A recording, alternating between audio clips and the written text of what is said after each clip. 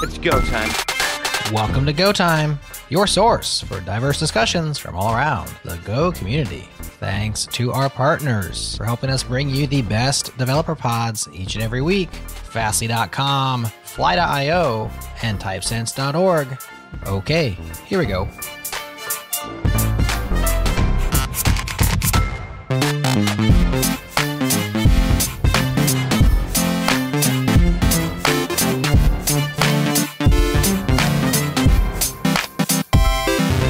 Welcome to Go Time. Today we're talking about simplicity, what it is, how it applies to writing software in Go, and hopefully finishing up with some practical principles to help you write simpler software. With me today is Kris, who really needs no introduction. How you doing today? I'm doing great. It's a sunny but cold day. It's nice though. It was brisk out this morning. We also have Sam Boyer, a longtime guest of the podcast. How have you been doing? I've been doing pretty well. Glad to be back. All right, let's just dig right in. So what is simplicity? Rob Pike had this great talk, Simplicity is Complicated, where he says simplicity is the art of hiding complexity. He goes on to give garbage collection as an example, where under the hood, the garbage collector is extremely complex, but to the users, it's really simple. It doesn't even have an API. So do you agree with Rob? Is simplicity the art of hiding complexity, or is there more to it? What do y'all think? I think there's more to it. But I can happily say not wrong. Not wrong. Okay. That's a good starting place. Yeah. So to me, simplicity is kind of like a straight line, right? Versus hopping through hoops and that sort of thing. Does anyone have a better definition? I mean, I feel like Sam just has. There's a whole spiel that Sam has. I feel like some rich hickey is going to get brought up here. Oh, that's the first thing I'm doing. Yeah. Okay. Go for it. Go for it. Let's hear it. Yeah. Well, I mean, so that's the first question I want to ask. I mean, Rich Hickey gave this talk 17 lifetimes ago in software terms called Simple Made Easy. And it feels like the first thing to talk about is just what the difference is. What do we think the difference is between those things, simple and easy? I have a theory. I could go or not.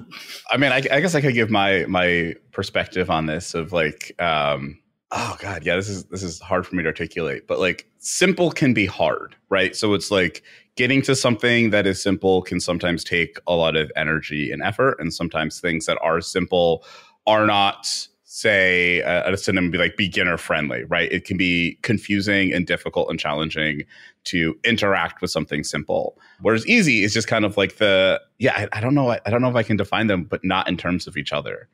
And I'm sure you have something, Sam. You definitely have something. So just go for it. That was a bad attempt. Go. Just go. No. It's not at all. Because it is hard.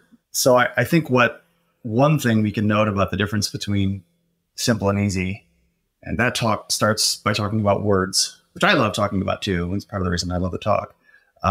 It's the history of words. But simple is something which, at least arguably, can be just like a property of a system. Something is simple whether or not there is someone there experiencing it. Easy is saying inevitably something about a person, a user of a system, and their experience of interacting with it. Did they have an easy time doing it? It's one of the few clear things we can say. And I actually do think it ends up being pretty difficult to talk directly about simplicity without getting back to some agent experiencing it. But I do think it's worth at least sort of starting from separating out these concepts, because I mean, some of the other stuff that we can say about this, like if we're going to talk, it's the art of hiding away complexity, right? Well, the question is how leaky is that abstraction that you made? Usually, if you're going to hide away that complexity, is that something that somebody else needs to unhide later because you made choices in the way that you hid away that complexity that wasn't great? We'll start there. I could say more, but yeah. Yeah, I feel like for the simple versus easy component, it does. I like that comparison of like a property of a system versus a property of a entity experiencing that system, because I feel like that puts it kind of on like a not purely objective, but like objective versus subjective spectrum, where it's like, what is easy for one person might not be easy for another, but that doesn't necessarily mean that just because it's not easy for someone that the system isn't simple. And similarly, you can have very complex systems that some people find easy, even if they are still like very complex. And maybe that's kind of there's an element here of like group sizing as well. So perhaps we get more towards something that is simple the larger number of people that find it to be easy. I feel like there's probably some relation there as well. But yeah, I like Rob Pike's definition of simplicity kind of being about, hiding some of this complexity, because I think there is inherent complexity in the world and you can't always just reduce it down. You can't, turn all of the complexity into simplex things. I think attempts of doing that wind you up with very noisy APIs and things like that, where you're like, well, everything is its own little world, own little piece. You got to assemble all the pieces together. So I think part of it is about taking complexity and putting simplicity around it. But I think part of it is doing it in a way that isn't leaky. I feel like if you make a simple, say, interface for something and it leaks the complexity out, I feel like then it's not simple. Like you failed at your goal of making it simple. Right? I feel like the garbage collector is a good example of the trade-offs here. Like you can't tune it. You can't do a lot with it. It's what you got. You don't really get to tell it what to do for the most part. I think there's like a knob or maybe like two knobs to adjust what it will do. And they could have exposed more of that complexity to make it so you could get more closer to what you want, but that would have made probably it harder to use overall and harder to use correctly. So I feel like that's a place where they traded some amount of flexibility to make the whole overall system simpler and also make it easier for people to use. Do you think that in exposing some controls, because now, certain environment variables tweak certain garbage collector behaviors, for example, right? Do you think the act of exposing controls can make the system intrinsically more complex or things built around it? Exposing more controls make the system like when there are more knobs. Sorry, let me ask this in the most cryptic way. Yeah. Sorry. If we expose no knobs, then certainly we can at least say it's easy. We don't know how much complexity we're hiding away. Exposing more knobs can make it harder to choose the right knobs for your case. So there we're talking about the agent, the entity that interacts with the system, right?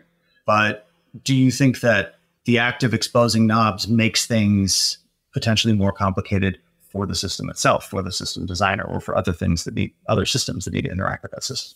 I want to talk about the opposite of that, right? Do you think exposing too few knobs can make it harder to use, more complicated? Yeah, right? Sure. So it seems there has to be some middle ground there. So it's, to me, making something simple and easy is exposing the right knobs, right? Yeah. Which wouldn't we all like to do that? So how do we choose those right knobs? That's the game, isn't it? Yeah. It feels like there's not quite an orthogonal relationship, but it feels like these are two loosely correlated things, right? Because I feel like in my mind, I'm like, yes, you can add knobs to something and it can make something more or less simple. And you can remove knobs from something and make it more or less simple. And that in my mind means that these two things are perhaps related, but not directly related, right? Because if they were more directly related, then you could be like, oh, removing knobs from something, that'll make it simpler. Or removing knobs from something makes it more complex, and have it always hold that way. And since it doesn't always hold, it feels like these are like, you can make something simpler by adding and removing knobs, but it depends on the thing that it is, less on the simplicity itself. That goes back to the objective-subjective thing, right? Like, I mean, I think there are some objective things we could say about this, right? Like having two knobs that do the same thing is more complex, right? Well, if you have two knobs that do the same thing, that's just dumb. I mean, like, if you think of like a command line utility, you often have like a long name flag and a short flag, and they do the same thing, and they're two different knobs. I mean, they're two different phrases you use. But I think that doesn't necessarily add complexity to a command line utility to have short and long options. But I don't know, maybe it does. Maybe I'm wrong there. But it doesn't feel like that. It like inevitably does. That's an interesting point. So let's compare. If you have short and long form, that's one way of sort of duplicating what's being exposed. But if you have one flag, whatever, who's setting the value of that flag on the command line actually implicitly changes the value that is passed or the set of values that are acceptable to pass to another flag. Now we are talking about a more complex interaction between separate parts of the system.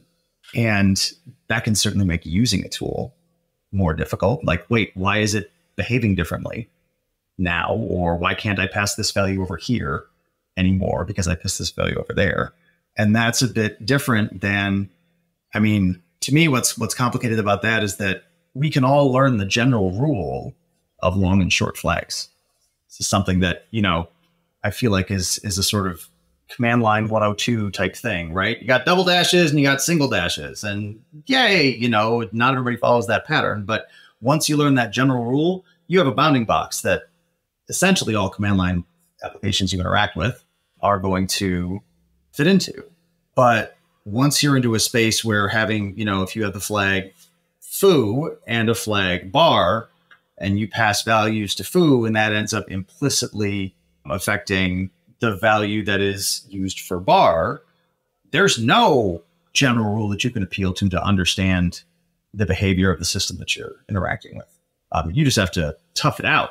And that makes for a harder experience, but I'm not sure if that's revealing something about the complexity of the underlying system or if that complexity is necessary or not. Yeah. I run in circles a lot on this, if you can't tell. Yeah.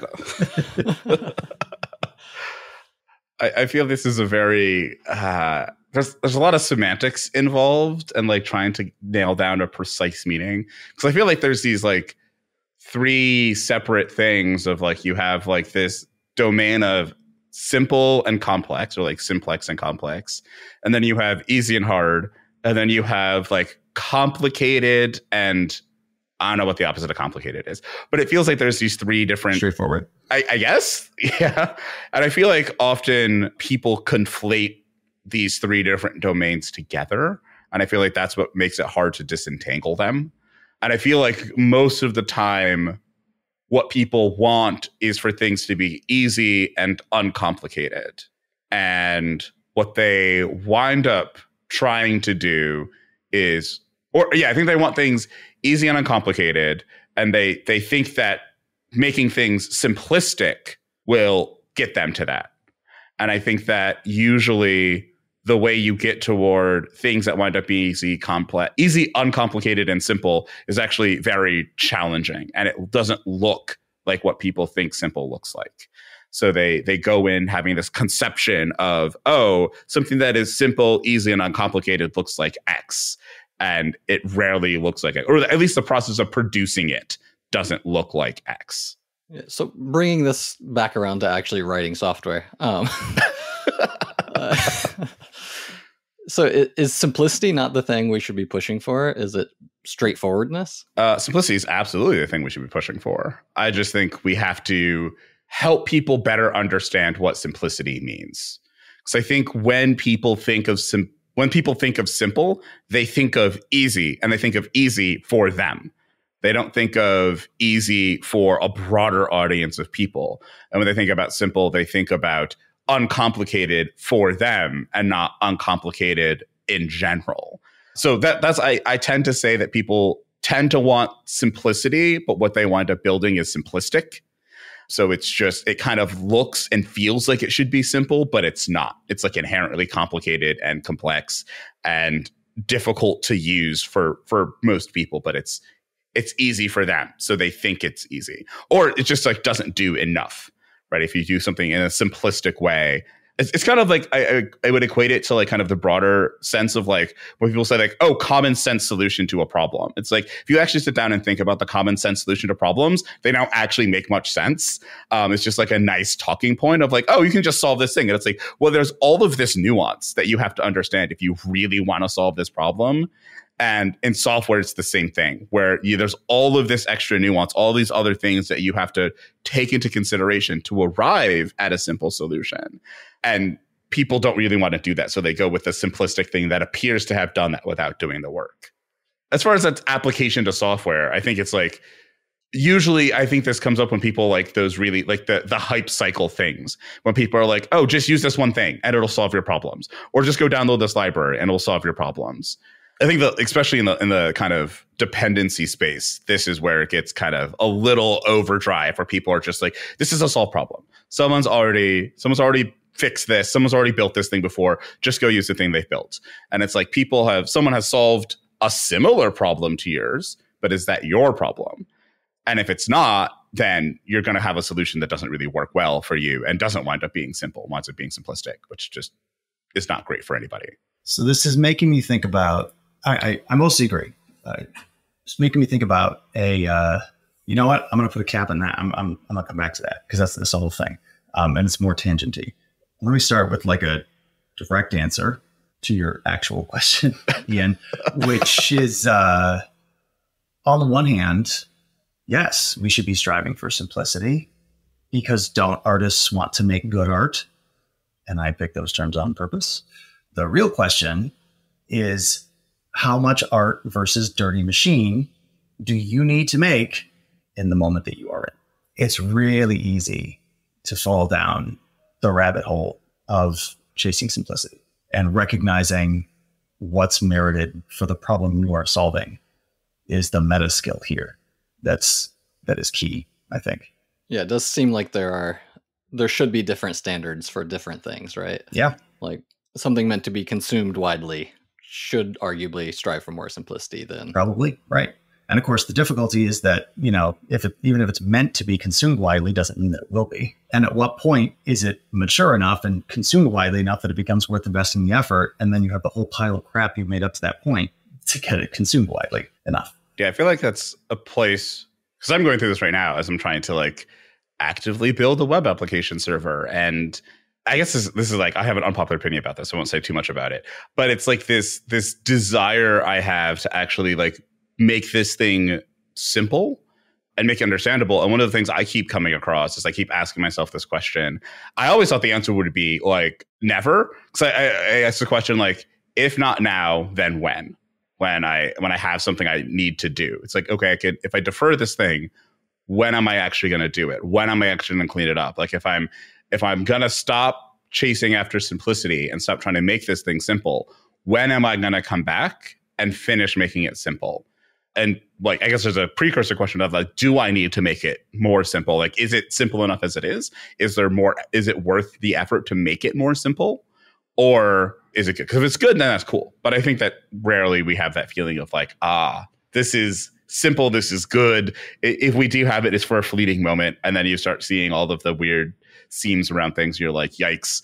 But that's the thing I come back to, is always asking myself, if not now, then when? Because I think that helps with what you're saying, Sam, of like, well, if you do build something and it does become popular and you're like, I'll fix it later, and then it's popular and you're at later and you have this giant pile of crap and you're like, I got to fix this now, then it just becomes like, I mean, that's where we get to, I think the last episode you were on, where you're just like, now we're just going to greenfield it and throw the whole thing away and try again. But if you haven't tuned yourself to understand at what point you should push for simplicity, I think you'll run into the same problem. So I think as far as software application is concerned, I feel like there's never a perfect point of simplicity, but I feel like it's one of those gut things you have to develop, that intuition thing you have to develop of being like, I've pushed this simplicity enough that we can move on to the other thing. It's not perfect. Nothing will ever be perfect. There's some edges that aren't quite as softened as I'd like them to be. They're still a little rough, but it works. So we can move forward. So then, again, Ian, yes, we should be striving for simplicity, but how much in the moment that we're in is the question. And I agree, Kris. At the end of the day, simplicity isn't a framework that you use. It isn't a number of lines of code metric in per function that you can follow. It's not reducible to something, because I think when software engineer-ish folks talk about simplicity, what we're really talking about is the criteria by which we evaluate our art. And those are never going to be finished things. So from each project that you do, as you make your dirty little machine, like we all do, how much can you learn? How much can you improve your craft in moving towards simplicity? I kind of feel like perhaps simplicity lives in that realm of like infinite things. Because like, I think I brought this book up before, but there's a book by Simon Sinek called Infinite Games that talks about, infinite games and finite games. And there's a lot of games that we play that are infinite games. Like business is an example of one, right? There's no such thing as winning at business. You either are in business and playing the game of business, or you are out of business and you are no longer playing, right? You cannot win business. You can snapshot it at a period of time. You'd be like, for this year, we were winning. But there's no such thing as winning business overall. And I feel like simplicity fits into that same category of things. Of it's like, something is never simple. Right? It's a goal that we can never achieve, but it's a goal we push ourselves toward because it makes what we do better. And I think understanding that kind of helps with it, is that like, it's not a finite thing. There's not like, okay, we can spend 2 more months and the thing will be simple and it'll be good.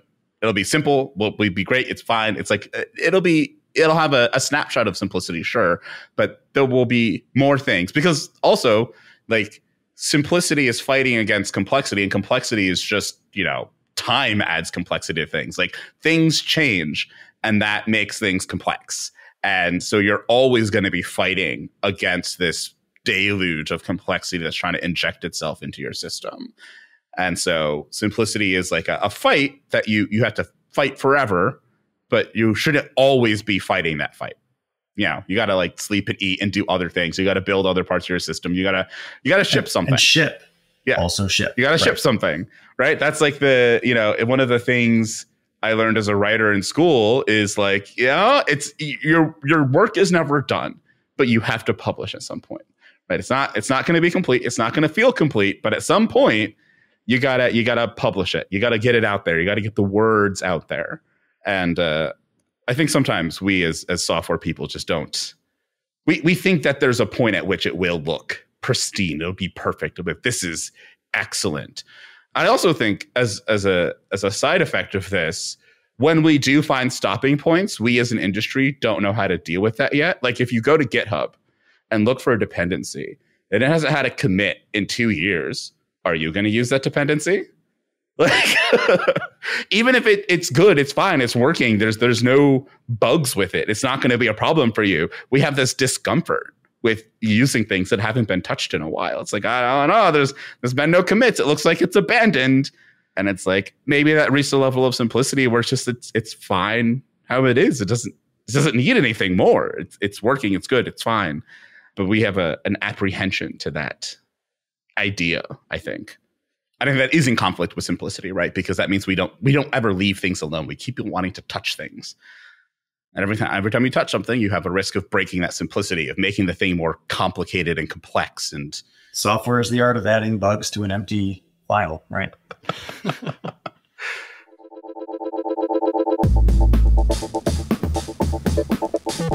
This is a changelog news break. Hugging Face released a distilled variant of Whisper for speech recognition.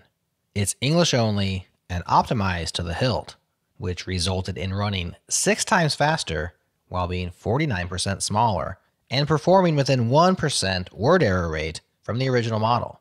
It's designed to be a drop-in replacement, and the Hugging Face team cites 5 reasons why you might use it: faster inference, robustness to noise, robustness to hallucinations, designed for speculative decoding, and permissively MIT licensed. This looks great, but I'm still waiting on speaker diarization.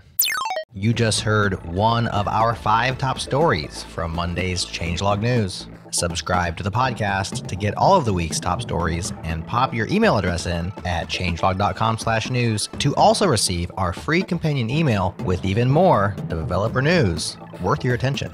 Once again, that's changelog.com/news.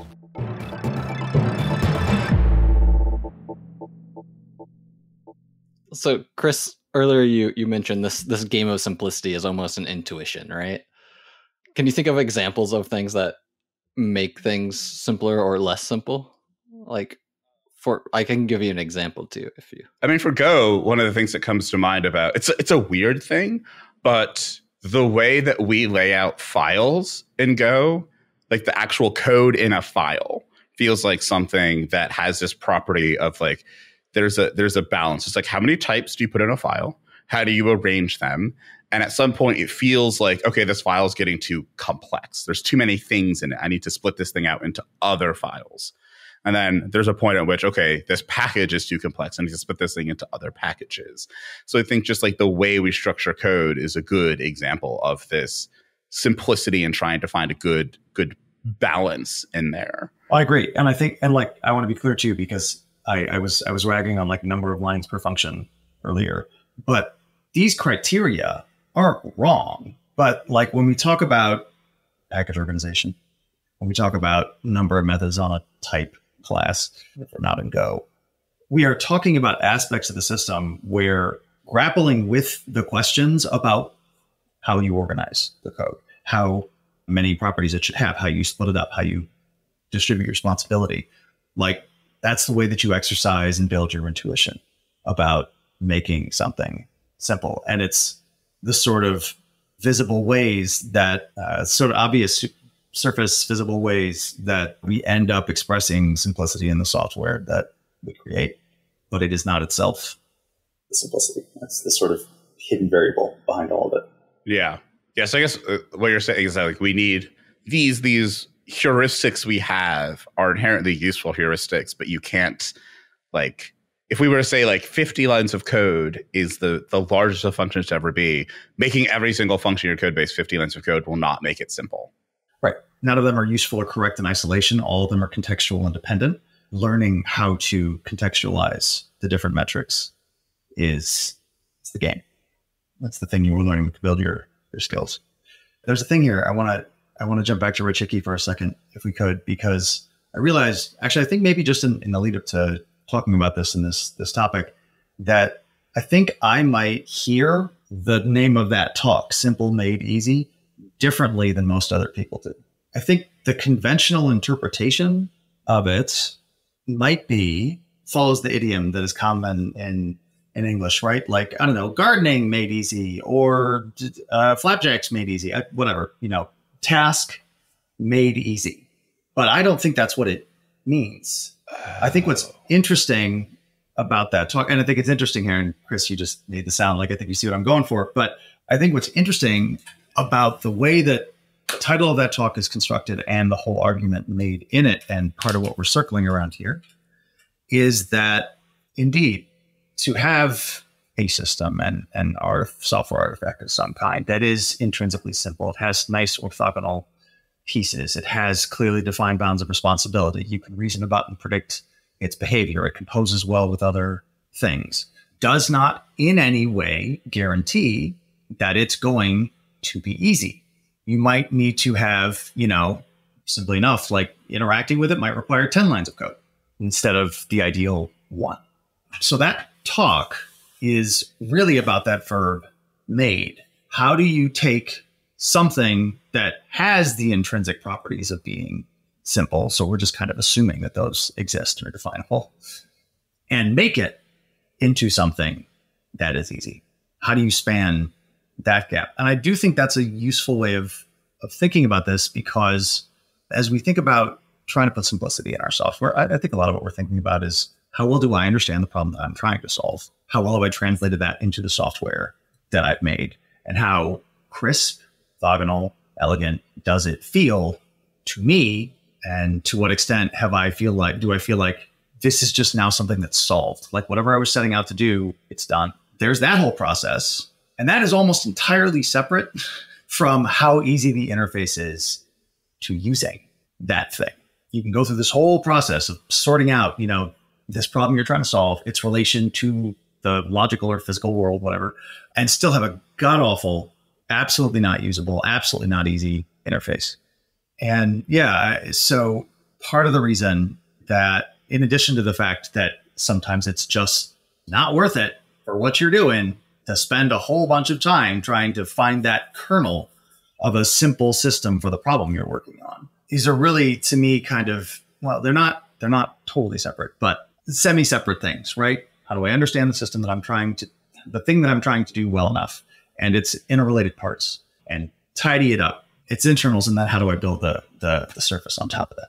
Right. So I have two things on that. I think the first is like, O was maybe I haven't always, but for a very long time, I've always read the simple made easy as like, how do you make simple into something easy? I didn't realize there was that other interpretation of like this thing made easy. Like, this is how you do simplicity in an easy way, not how do you transform simplicity into something that's easy. What's weird is I think most people probably have the same interpretation, but the way that it gets talked about ends up mostly being the other one. That like, it's easy to do simplicity. This is sort of the way that you think about it. Ba-ba-da-ba-da, you've made a simple system. Sorry, go ahead. Yeah. And I guess the second thing, like the thing that kind of popped in my head is that it sounds like a divide between kind of what we traditionally think of as like the software building process and the product management process. And then like on the simple side, you have like, okay, we're trying to make the software, like we're focusing on the software itself. Whereas like kind of the focus of product management largely is like the users of the thing and how will they be able to interact with this thing and making it, I mean, I feel like most project managers would say, yeah, I want my product to be easy for the user, whoever that user is or whatever set of users I have. Like that's their goal.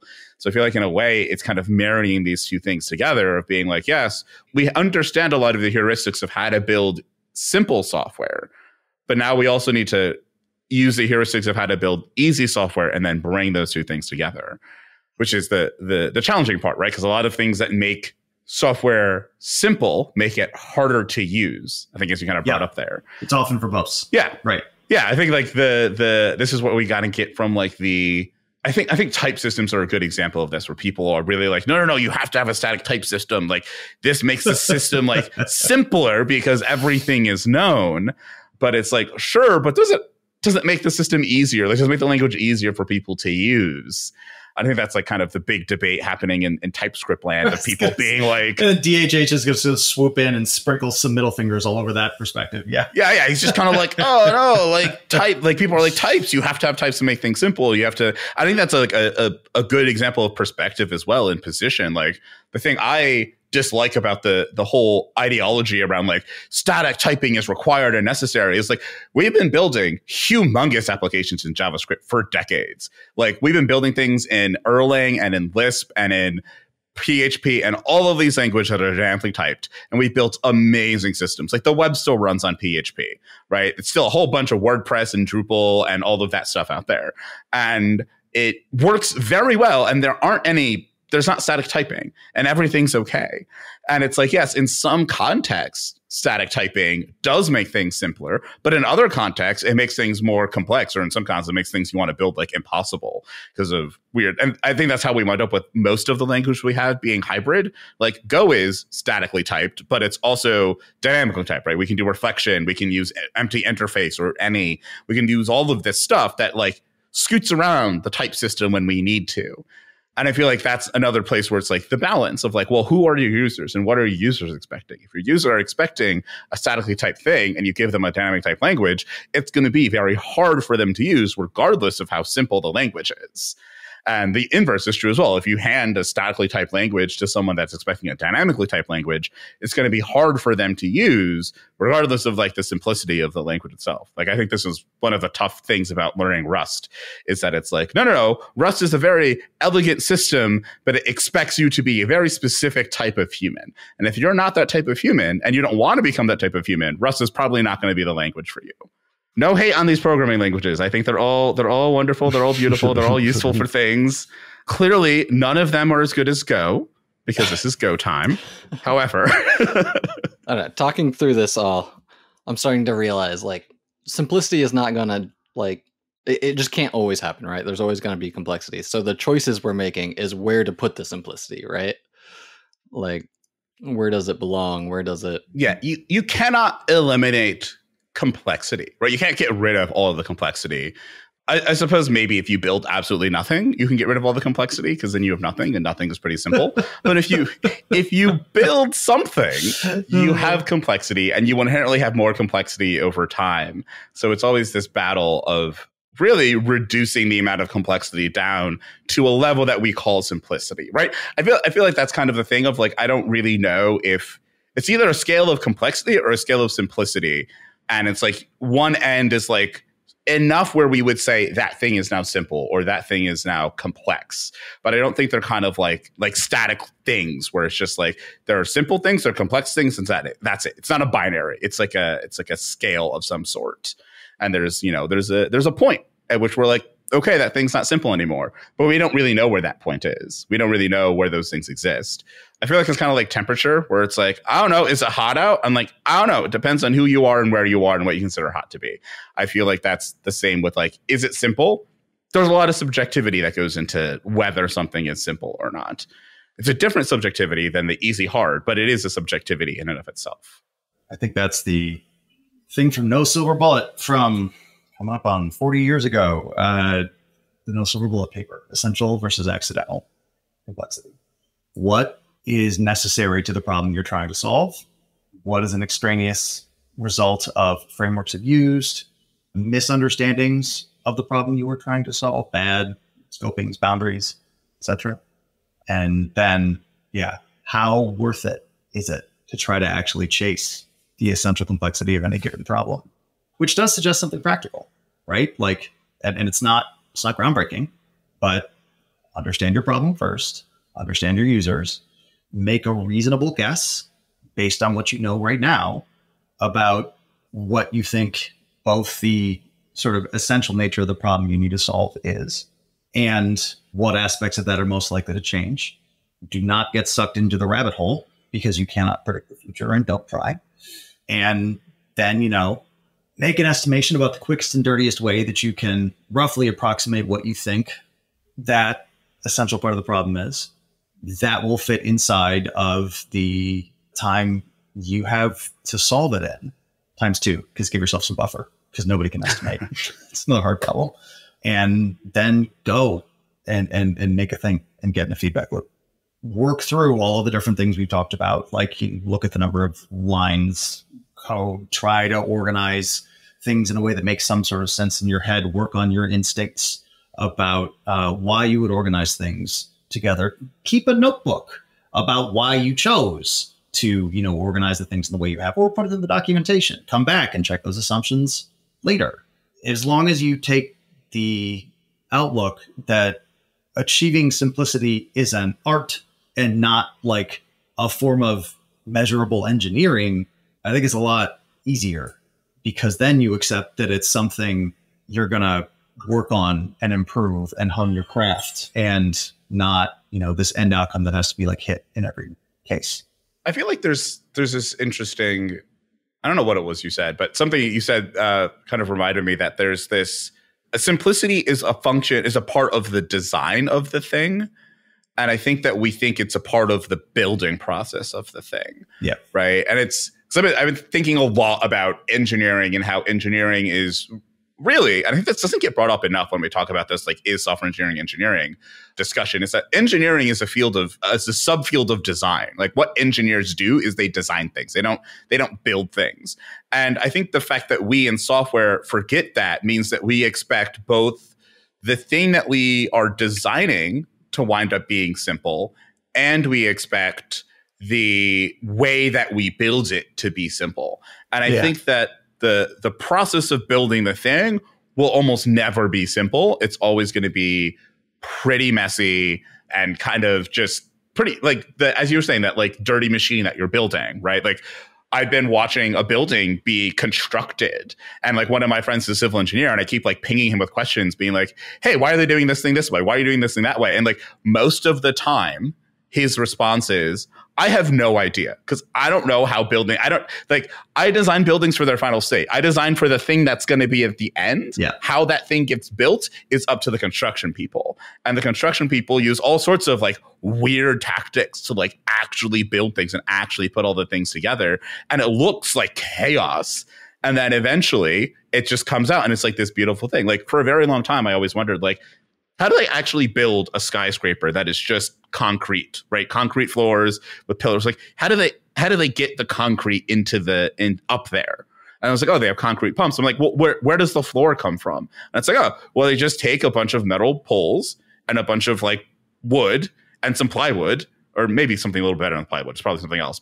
And they just build a floor of wood out of it, and then they pour concrete on top of it, and the concrete then cures. and it just holds itself up with like support columns and all of that. And then they take away all of the wood and all the poles and all of that. And I'm like, oh, so they just kind of like build a fake structure to build the thing, and then they take that fake structure away. And I don't feel like we do things like that in software. I feel like we just try and jump right to what is the final thing? Let's go build that right now. When there's like, maybe there's this intermediate step where we have to build something that we're going to throw away, but we never really want to throw things away. So we never really want to do that step.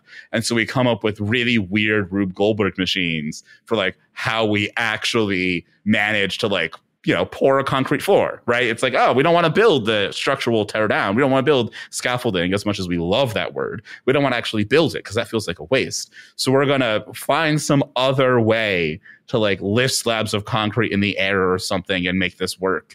And it's like, there's a simpler way, but you have to embrace the fact that it's going to be like complex and messy. Or I guess there's an easier way, but you're going to embrace that it's going to be complex and messy, and you will still get to the nice thing at the end, the beautiful building that you want to have. But the actual process of constructing that's going to be a bit gross.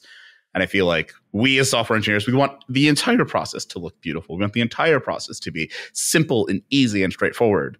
And I think our avoidance of that is what often leads to just like the absolute messes that we wind up with. I mean, I'm mostly with you, except I want to go back and say, like, maybe you don't get to that end structure. Maybe you do F it up. and maybe you were right all along that the messy stuff that you were doing along the way was too messy, and it keeps you from getting to the end.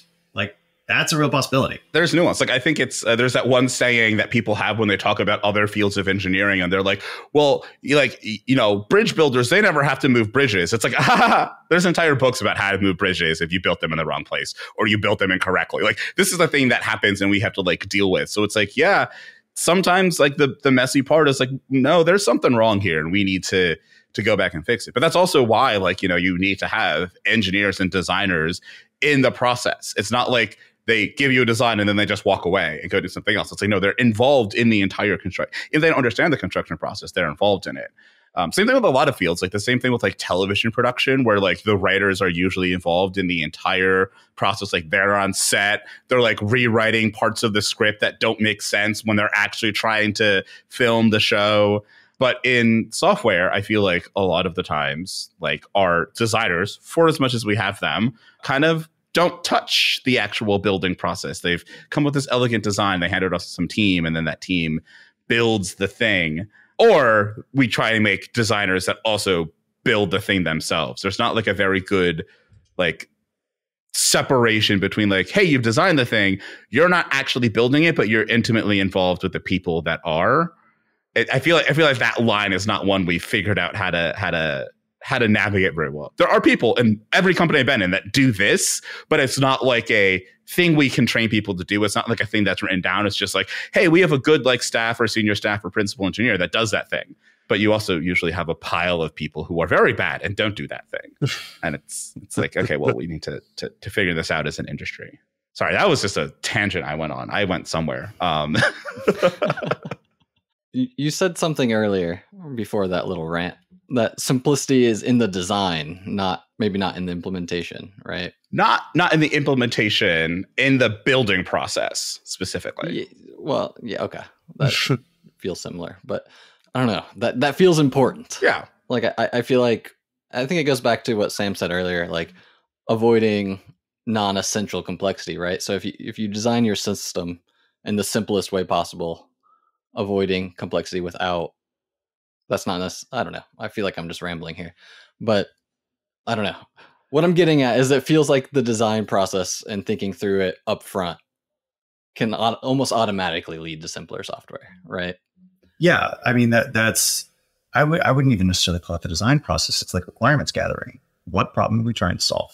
And then what other problems is it enmeshed in, which tends to find the problem we're trying to solve. But,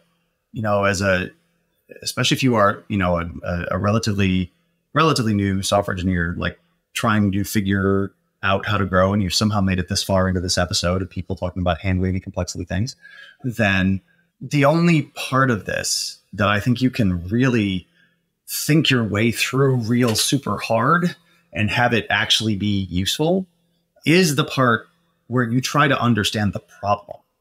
really well. What is the actual problem that needs solving? Who needs to solve it, dare I say, because the humans do matter. Why they need to solve it. What are they really trying to do? Because the better a grasp you have on that, the more fixed a sense of what might be essential and might be accidental are come after that. And those are the things that really like affect stuff. So spend your cogitating time on that. And then pick a framework for if you're doing HTTP things, pick a decent popular one. I don't know, if I were to give, like, pick things off the shelf, right? You know, limit your service area. Don't try to make everything perfect, but try to learn about how other people have designed things in ways that feel simple, and try to make that distinction between things that sort of are maybe just easy to get started versus things that actually end up feeling simple over the time. Take notes, write down your hypotheses. The things that I tend to look for are indeed, like, if I feel like the documentation is reasonably broken down so that here we can talk about one concept over there and one concept over there, and the controls for them are relatively separate, the function calls, the exposed types, whatever it is, that tends to be indicative of it. But like, form your hypothesis about whether the thing that you're considering using is simple or just easy, and grab it, try it out in the context of your problem, see if it seemed right or not. You cannot think your way through implementation. You can think your way through understanding of the problem. So understand the problem, iterate fast, just get in a feedback loop. Yeah, I definitely agree with that. I think the place where because once again, I'm like literally trying to go through this right now, and like, I want to build a web application server. And I think the thing that I keep coming across is, even in the process of trying to design something simple, the hard part is like actually knowing things, right? Like, I feel like like understanding how, even just HTTP is like mind-bogglingly complex when you want to sit down and actually learn how the thing works. Like, an example of like what I'm going through right now is I'm just kind of like, what does modern day SEO look like? Like, what does Google care about? What does DuckDuckGo care about? What do all these web search crawlers care about? How should you represent just the HTML of your page? What tags should you have in the head? And it's like, where do you, like, you have to sit down and think about those things and think about whether you care about them. But in order to know if you should care about them, you have to know what they are. So I feel like there's this other precursor part of, like, a very useful part of designing things is acquiring knowledge that you can use later. Like, I think kind of what you've been saying all along, Sam, is like, you need to have these like feedback cycles of like, state your hypothesis, then go do something, then come back to it and see how right you were. Because that's the process of learning, is seeing yourself grow and feeling that and making yourself be able to move forward. And I feel like people often rush to like go grab stuff off the shelf and be like, I just need to build something. And it's extremely challenging to resist that temptation. But resisting that temptation, I think, is what leads to you being able to design and build things that are simple. Because fundamentally, you have to know how things work if you want to build something simple, if you want to design something simple. If you don't understand how the things work, you have a very low chance of designing or building something simple. And I feel like as an industry, we have pushed ourselves very far away from that. And I feel like Go as a language is a very good language to do this in, because there are so many of those like basic pieces in the standard library. Like, building an HTTP server is a good example. Like, you can just take the HTTP library and then build what you need with it, but it gives you very little. So you have to understand all of the stuff you need to build on top of it. And sure, maybe the stuff you build on top of it isn't what you put into production, because it will not give you the levels of, you know, scalability or whatever that you need, and you need to pull something off the shelf. But by actually building the thing yourself and acquiring the knowledge, now you know what you need to go, you know, acquire, what the right off the shelf thing is. Because if you don't understand it and there's this whole sea of options in front of you, maybe you'll pick the one that actually solves your problem, but you're probably not going to pick the right thing that solves your problem. So I think, yeah, so I guess the kernel of that is like, when you're in the design process, go do the hard, like, go build the stuff yourself. Don't necessarily put that in production. Don't necessarily go don't implement it with that stuff, but at least make sure that you understand how the thing that you're trying to build works to a low enough level that you can actually make this simple. Because if you don't, then you're going to have complexity that you're not dealing with, and it's going to break through whatever abstraction or interface that you've created. Yeah, makes sense. I'm supposed to be saying unpopular things. You're supposed to push back, be like, no, Kris, that makes no sense. You should just go pull stuff off the shelf now. I agree with you. I'm not sure what you're saying is entirely practical, but I think while it might not be practical, it's important to do some impractical things in your career and learn from them, right? Like doing that impractical thing now will gain for later, right? Yeah, it's part of the infinite game, right? It's part of this, like, we'll never have simple software. That's not a thing that will exist. We'll have software that is more simple or like, more better than it was before. And the same idea, like the United States has the whole thing in the Declaration of Independence that's like all men are created equal and all of that. And that's just like a vision for the future. Like, will we ever get there? I don't know. How practical is that to actually do that? It's like that's a very challenging and fraught proposition to push forward. And we're going to get it wrong a lot of the time, but we should still always be aiming to do that. And I think the same thing applies to like software design, where it's like we should always be aiming to acquire more knowledge for ourselves and build something that's simpler. And there's limits, right? As you said in the beginning of the episode, Sam, you can't go down the simplicity rabbit hole forever. But I think it's important that people understand that you should be going down that rabbit hole a little bit each time you design something, learning something a little bit more, understanding how things work a little bit more. For practicality reasons, sometimes you won't be able to do that.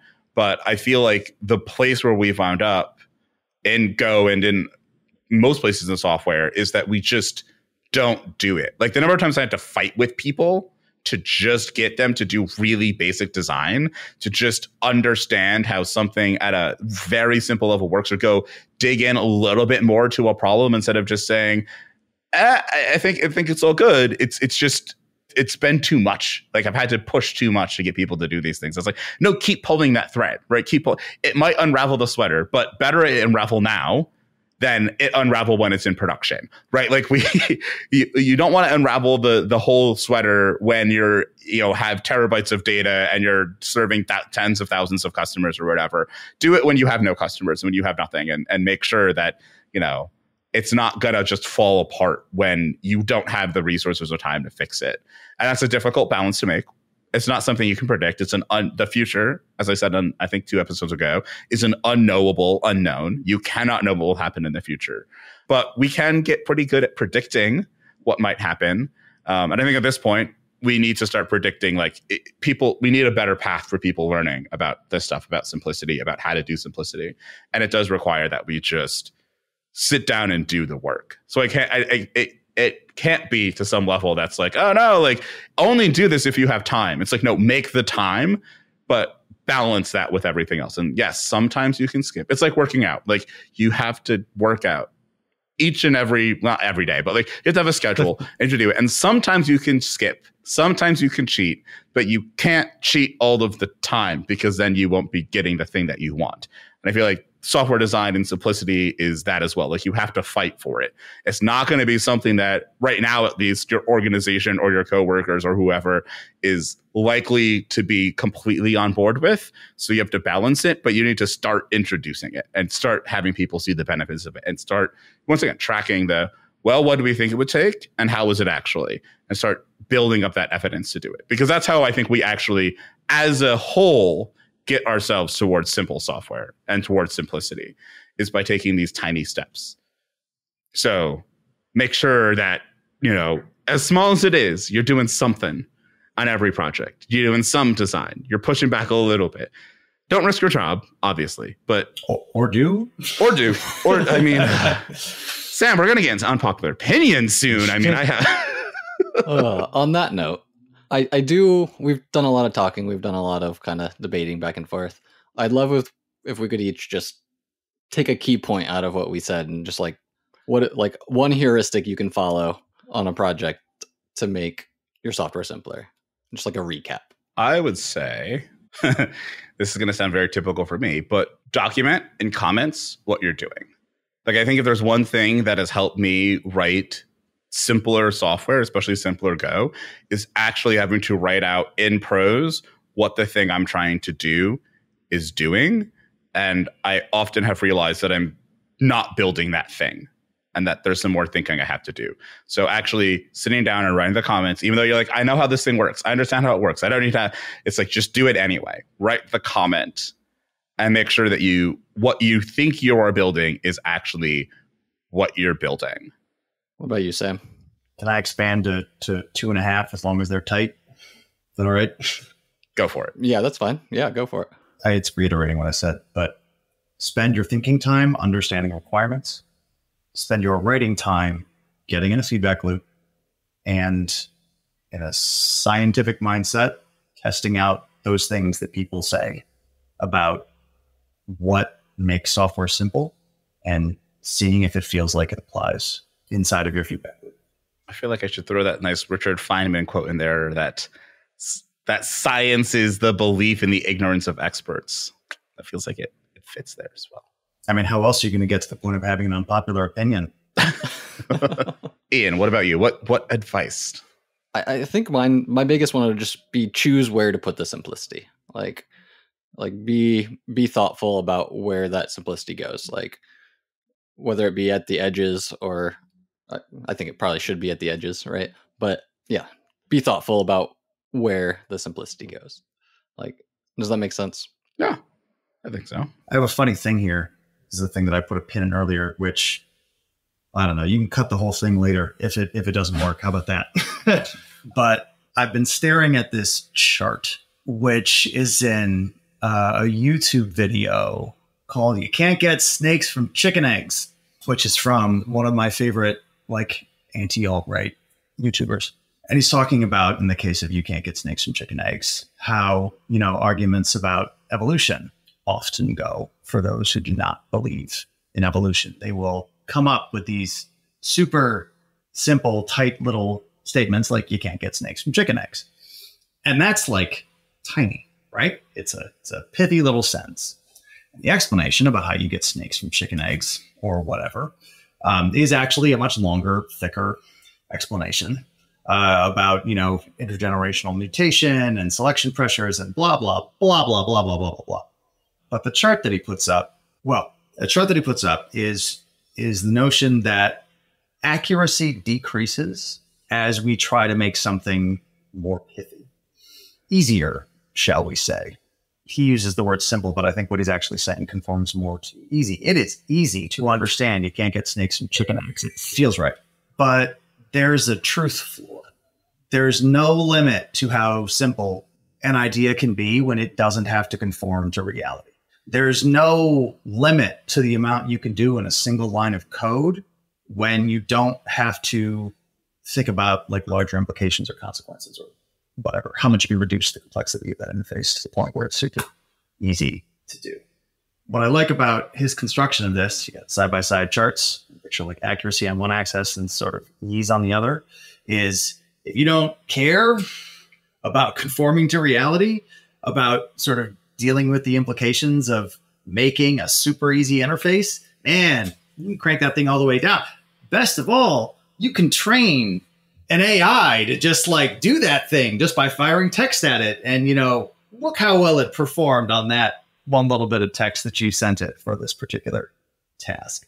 If you do want to care about the conformance of the underlying system to the reality of the problem you're trying to solve, well, it's an awful lot harder. You have to deal with fundamental limits. You have to deal with the implications of trying to design a system to actually take care of that reality. You don't have to pick one or the other all the time. And like I said, or you put the simplicity, right? But to me, this is the difference between caring about whether or not you have an accurate understanding of how you get snakes from chicken eggs or how evolution fundamentally works, right? Versus having a pithy explanation that feels nice in the moment is analogous to the difference between, did I fundamentally understand the problem correctly, model it correctly in the programming language that I'm working in, cut out all unnecessary pieces, do it in the fastest, most efficient way possible. Performant is not a word. And then put the sort of easiest interface on top of that I reasonably could, versus did I slap together a thing that like solves the one use case that the people with power care about seeing solved? I feel like there's this it's the thing I thought when you kind of said the truth floor there.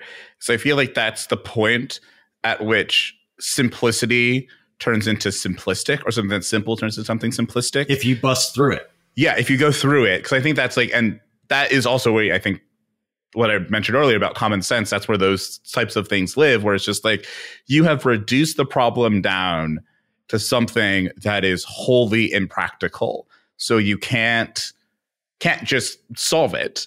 And I think there's a little bit of irony in some of these things as well, because I think some of the pithy things would at least partially solve the problem. Like I think for like homelessness is like the example that comes to my mind. It's like, just give people homes. And it's like, actually, turns out that could probably fix a big chunk of the problem. Or it's just like, I don't know, maybe just giving people money will in fact make the economy run better. So people are like, it can't possibly work. And then you give people money and then all of a sudden the economy does well. And turns out the problem with being poor is just you don't have money. Holy crap. Sometimes a simple. Yeah, sorry, go ahead. Yeah, it's like, okay, well, that's a nice, pithy, simple thing. And then you have these other things, these other pithy things that are just like, no, that's simplistic. That you have to disconnect from the basis of reality in such a way that you can't actually do that thing. And I think we as definitely as an industry, and maybe part of the reason why society is like this is because of software people doing things, thinking the world is much more simplistic and thinking the world is simplistic and simplistic things will work. Of like, it's very difficult for people to differentiate between those two categories of things, of like the pithy things that are simple and the pithy things that are simplistic. And I feel like there's a lot of thought in software engineering and in tech about just, we can solve things in very simplistic ways. It's just like, I mean, a lot of the takes on transportation, I feel like, fall into this bucket of just like, make the cars drive themselves. That'll solve the problem. And it's kind of like, do you understand how actually challenging that would be? Like, we can barely get elevators to drive themselves and trains to drive themselves. Like, now you're talking about this, and it's like, yeah, it sounds like a nice, easy thing. Or the same thing with like the large language model explosion, where everybody's like, this is going to take over everything. And it's just like, well, not quite. It's oh, it will. I think it will. But yes, sorry, go ahead. Sam. It's like, oh, it's going to take over. It's like, well, I mean, it does well at some things, but it's like, it's a very nuanced thing. You have to like understand a lot about how this thing is working to understand like where it's applicable and where it's working. But I also think it's like, sometimes those simplistic things like wind up, like the fears around them wind up being things that already exist, right? Like I think with AI is a good one, where people are like, AI is going to take over the world, it's going to make life terrible. And I'm like, it already has. We've been using algorithms for a very long time, and it's made a lot of things very bad. We're here, so let's solve this problem. And a whole bunch of people are like, well, no. Now that we have ChatGPT, that's what's going to make everything bad with AI. And it's like, no. We're already in a place where it's bad.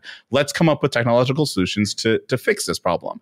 But I think that kind of breaking through the truth floor and getting to that simplistic common sense thing is like, well, no. The way that AI would take over things in a common sense perspective is like through something that can talk to us as at a language level and will just be super smart. Like we can see it now. So that's going to be the problem.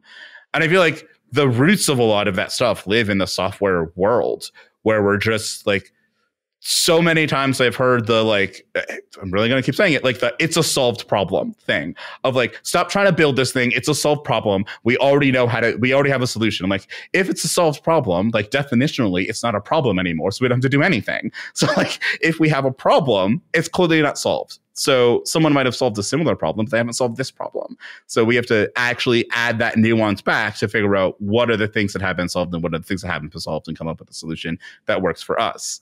But yeah, I feel like that truth floor, calling it a truth floor is weird, but like that simplicity floor, I think is something to be very mindful of in building software. Of that, if you do break through that floor and you wind up in the land of simplistic solutions, you will make the software you build will not be simple. It'll likely be very complex and very confusing and very complicated and hard for your users to use. If it needs to flex in ways that you didn't anticipate when you broke. Or even if it needs to flex in ways you did anticipate, like it can still, it's just be very mindful of that floor that exists. We can add that to our list of heuristics. Build simple software, not simplistic software. Oh God, that sounds like a troll. It just like assumes the whole thing. Developing your intuition, Kris, what you're saying. Can I tell if this thing is simple or not? Like that's the whole problem here. Yeah. Right? Like it's all aspirational. How can I tell if this thing is simple or not? How can I tell if I've solved the right problem or not? I do have one bit of good news, though. One bit, which is at least when it comes to those transportation things that people are trying to solve, there is a good heuristic to tell if it's BS or not. And if they mention pods anywhere in their promotional materials, no, it's a bad idea. And you should build a train instead. The car obsession. It's like, how can we sneak a car into this thing? It's like, how can we take a thing that works well? How can we take the train and turn it into a bunch of cars? Like the Tesla track in Vegas. That one, yes, that's a good example. There's also a bunch of other ones. There's another wonderful YouTuber on this. I'm completely stealing his thing by saying you should have just made a train. I think that's Adam something. There's a bunch of them. Yes. Because I think he's the one that also was making fun of the Tesla truck, where maybe I was just talking to someone, but I was just like, well, like what happens if you like someone just AI pulls over the truck and just takes all the stuff. I was like, oh, well, you have someone in the front that's driving it, and then a bunch of AI trucks following behind that truck. And I was like, so a train. That's I mean, like he has more than 1 million subscribers and built a whole lot of it out of just, you should have made a train. Like that's a train. That's a bad train that you're describing right now. You took the good ideas from a train, did a cute 3D render, and then like rubbed some technology on it. And no, it's a bad idea. Just make a train. Yeah. Stop what you're doing. Yeah. It's funny though, because this is like the way that those often work is indeed, like, wouldn't it be easy if we just took this like one thing that works super well and that we can tell a slick story about, and then like made a system out of it that scales to millions of people living inside of a city, and it doesn't, of course. But you tell this crappy but slick, easy sounding story, and it disregards the fundamental complexities of the underlying system. It does feel like that's what a lot of software is. Like, especially, like, once again, dependencies. So I think dependencies are what tends to make software a little bit more complex than it needs to be. I feel like there's this vision of dependencies of like, oh yeah, you can just bring this one library in and it'll solve this problem. And then you just like hit up against reality, and it's like, oh no, this is not going to work the way I thought it was going to work. I mean, we're getting so close to my unpopular opinion, though. It's just like, all right, let's do some unpopular opinions. Unpopular opinion. I actually think you should probably leave. Unpopular opinion.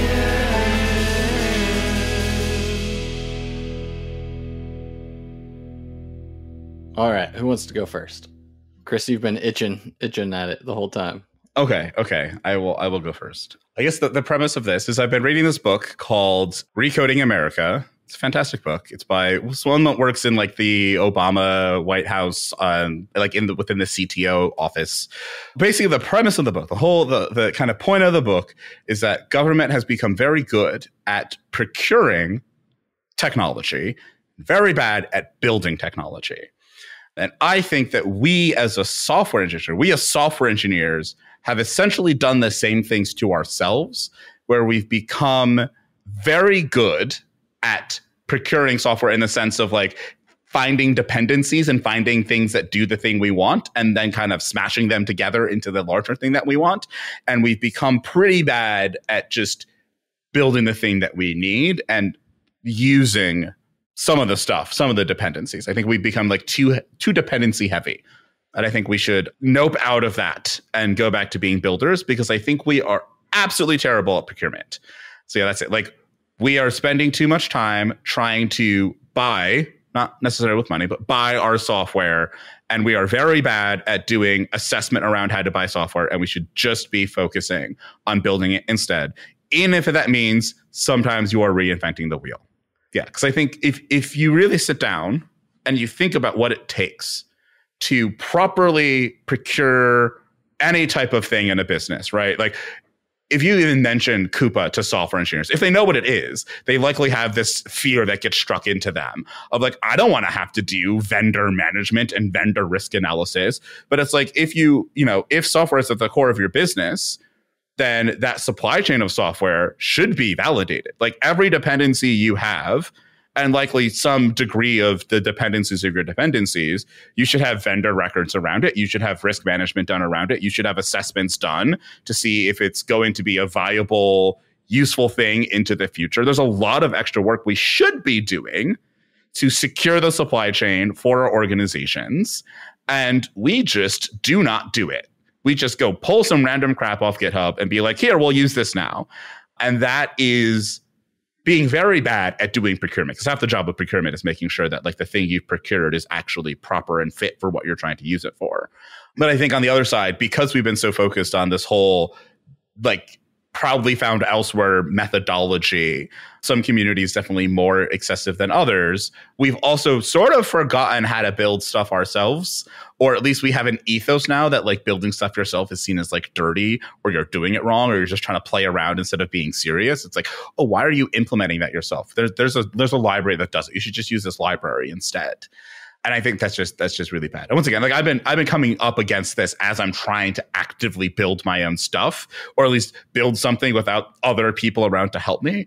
It's been a lot of like me sitting down and having to ask myself over and over and over again of like, am I trading a building problem, like a software construction problem, with a procurement problem? Because what I want to be good at is building software. I don't really care that much about procuring software and that side of things.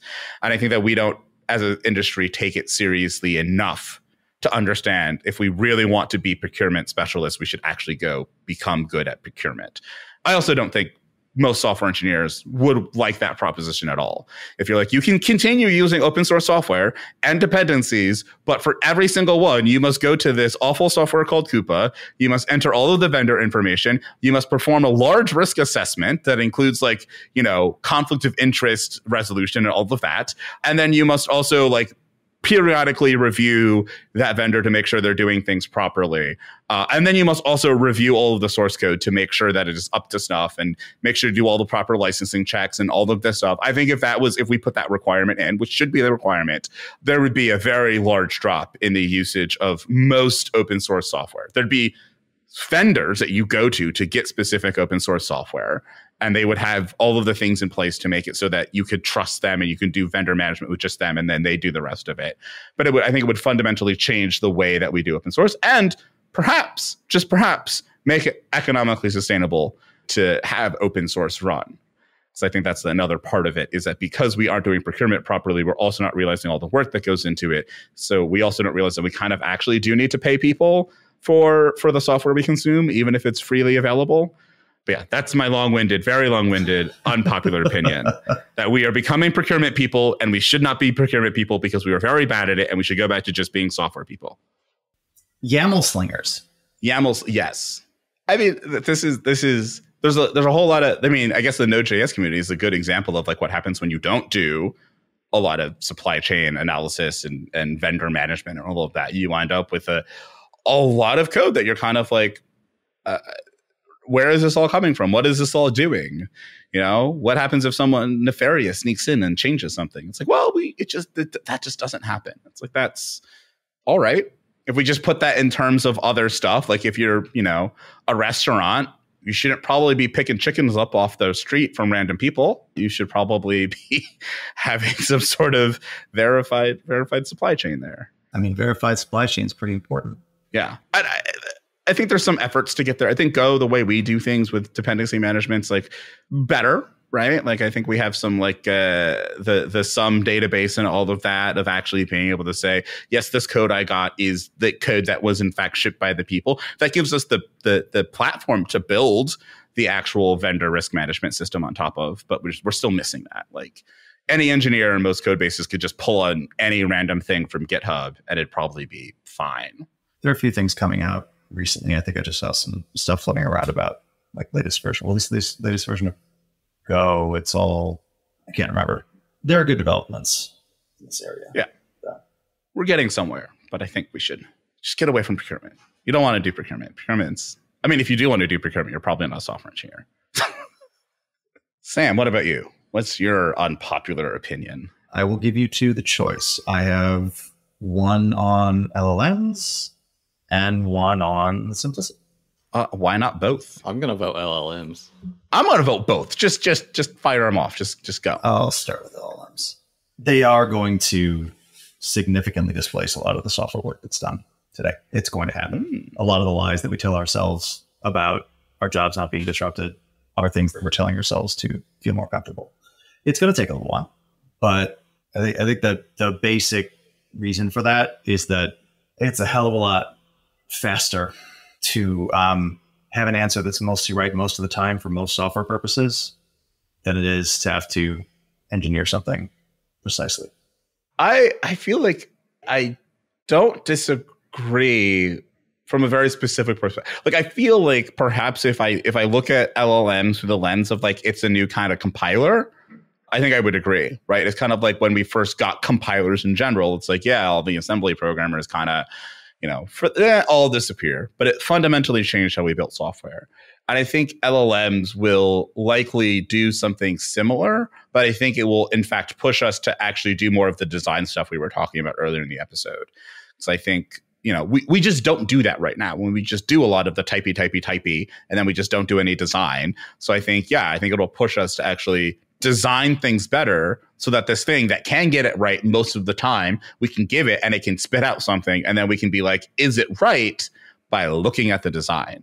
Because right now, the problem is it spits out something and you're like, is it right? And you're like, well, what is right? And we have not defined what right is. So we have to be able to define right. And that feels like when we'll actually get to the point of doing software engineering. Because I still hold that we are not really doing software engineering because we are not doing design. We just build software. That's it. We don't really design it. You don't have our design docs are mostly implementation docs, right? We don't sit down. We don't do the things that other engineering fields do to actually design the thing. I have unpopular opinions about that around if we just called it software design instead of software engineering, I think it would clear out a lot of the people that want to call themselves it because they have an apprehension to thinking that they're designers instead of engineers. Anyway, this is your unpopular opinion, not mine. Sorry. Sorry. What do you think that's going to look like? Like, do you feed an LLM a design, or do you say, I need a tool that does this, right? I've been spending the past few months, I've been spending time in this area. And I think what we're going to see is more and more broadly reusable. Think of it in terms of more reusable components. Right now, you can have an HTTP router, right? Because the task of receiving a well-formed HTTP request and then multiplexing that to different handlers, depending on certain properties, it's all pretty well defined.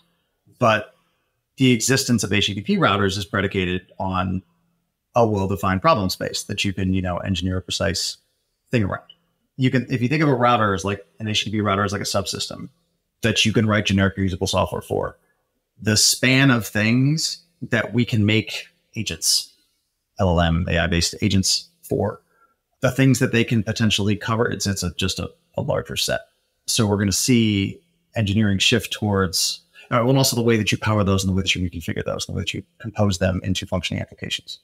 Software will look different when the unit of composition looks so different and can cover so many other areas. I just wonder if the current angle of the legal world where they say things produced by LLMs are not copyrightable, do you think that changes this trajectory? Like if the thing that it produces is like, you can produce it, but you do not own it. Anybody that has it can use it. So as long as there exists frameworks like LangChain, for example, which are the thing that a programmer writes, specifies in order to stitch together an overall application that pulls together different agents, I don't think it matters, because the output of one agent uses the input to another. And it is the construction of the chain of relations between these that is actually like the copyrightable thing. Right. Okay. What's your simplicity unpopular opinion? Simplicity is a circle jerk. I'm not sure I believe this, but I'm tending towards it.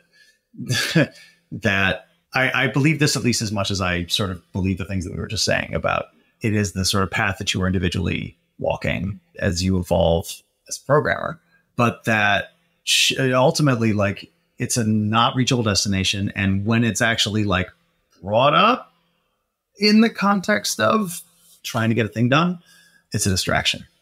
We almost never know enough about the problem. And I've only rarely encountered people who are not genuinely making their best effort to solve the problem as they understand it sufficiently well, sufficiently simple.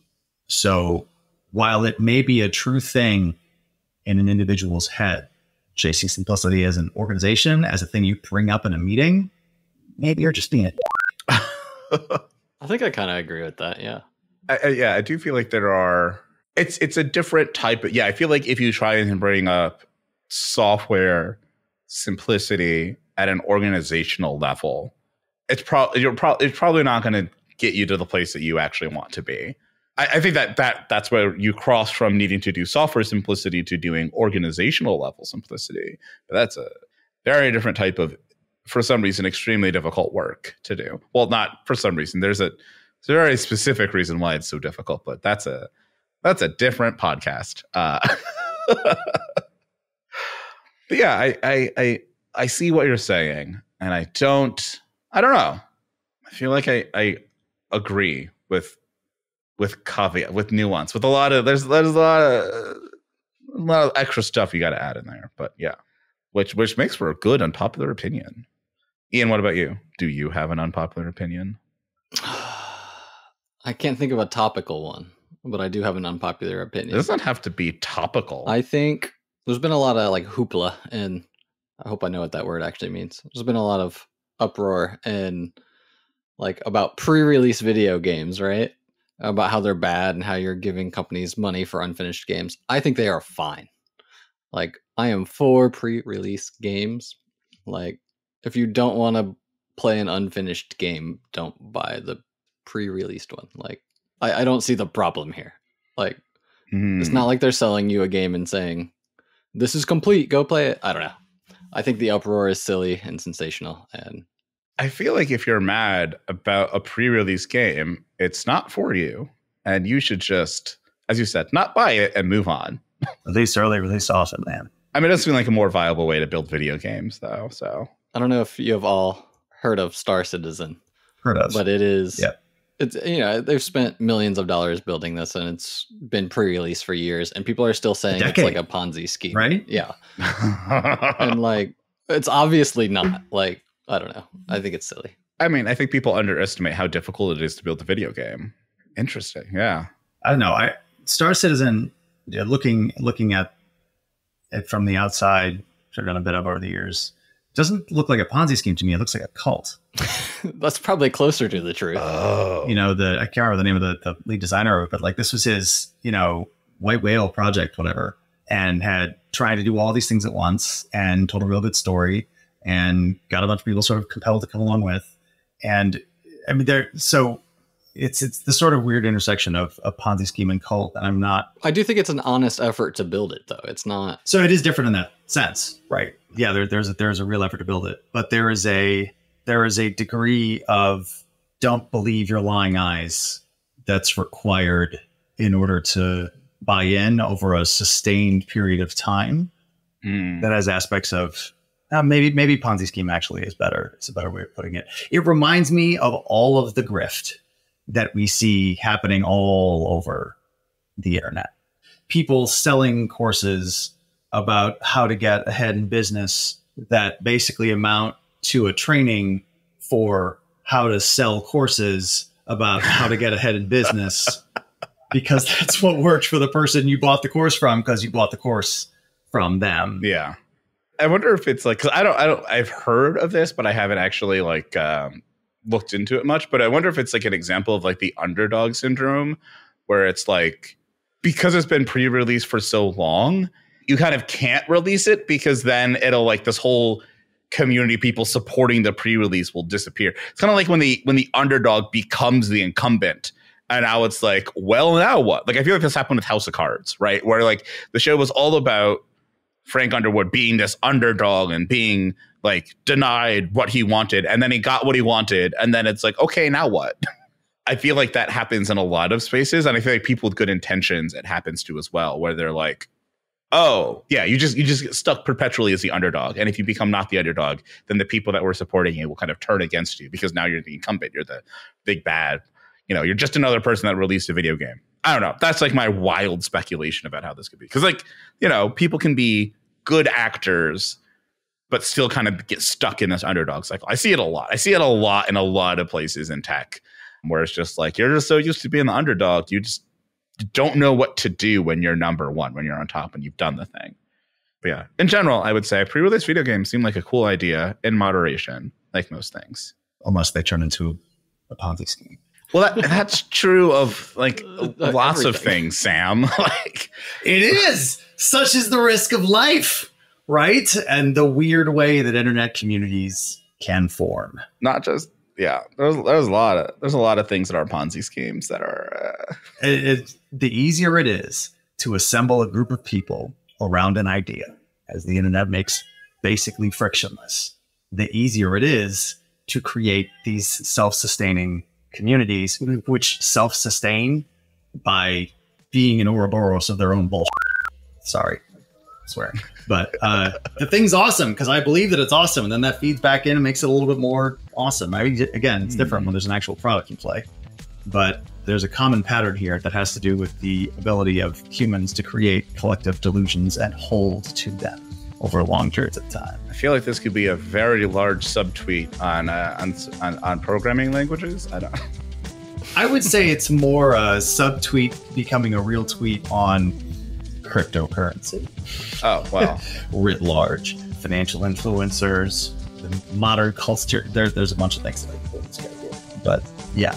All right, before we get too deep, I think we're going to call there you go. Let's just turn right away from that. There you go. Yes, please go away. It's like, let's call it there. There you go. All right, let's roll this outro. All right, that is go time for this week. Thanks for hanging with us. Subscribe now. If you haven't yet, head to gotime.fm for all the ways. And of course, connect with us on the socials. We are GoTimeFM on X and GoTime at changelog.social on the Fediverse. Thanks once again to our partners, Fastly.com, Fly.io, and Typesense.org. And to our beat freak in residence, the mysterious Breakmaster Cylinder. That's all for now, but we'll talk to you again next time on Go Time.